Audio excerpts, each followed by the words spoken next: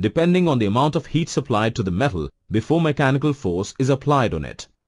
The two ways are cold working and hot working. Let's first try to understand cold working. Consider a polycrystalline cube of sulfur, in which grains are present in equal amounts in all the three directions.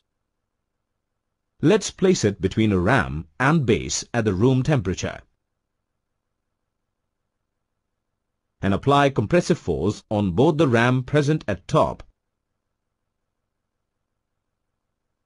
We see that the cube gets compressed as the grains present in it get deformed and elongated.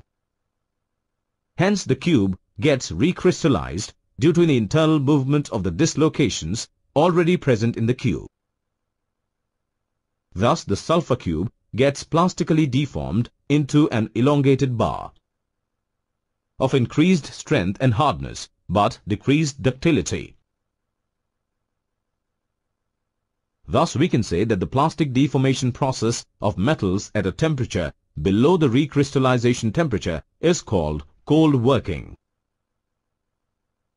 Note that when the metal gets plastically deformed by cold working process, stresses get induced in it which are removed by annealing. Now let us try to understand hot working. Consider the same sulfur cube. Now let us first heat this cube in a closed chamber at a temperature above the recrystallization temperature. Now let us place this heated cube between the rams.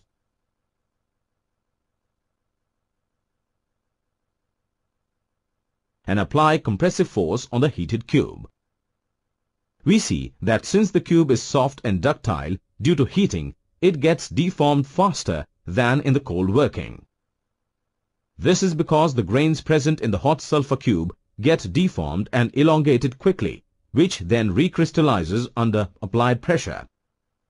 Here also the metal cube gets plastically deformed to elongated bar of increased ductility, strength and toughness, but decreased yield strength.